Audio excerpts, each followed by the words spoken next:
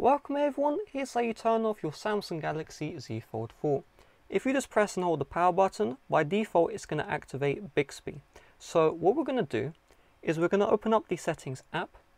We're then going to scroll all the way down until we see right here, advanced features. We're then going to see side key. We're then going to see press and hold, and we're going to change from wake Bixby to power off menu.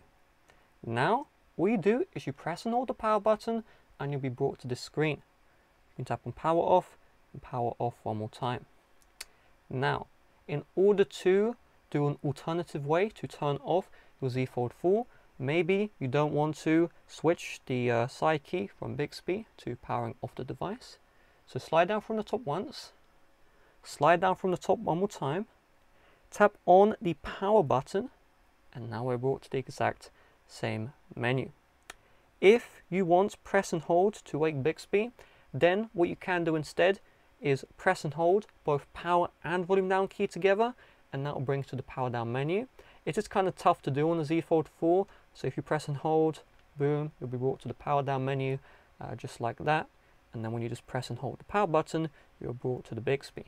So with that being said, thanks for watching, see you guys later, bye bye.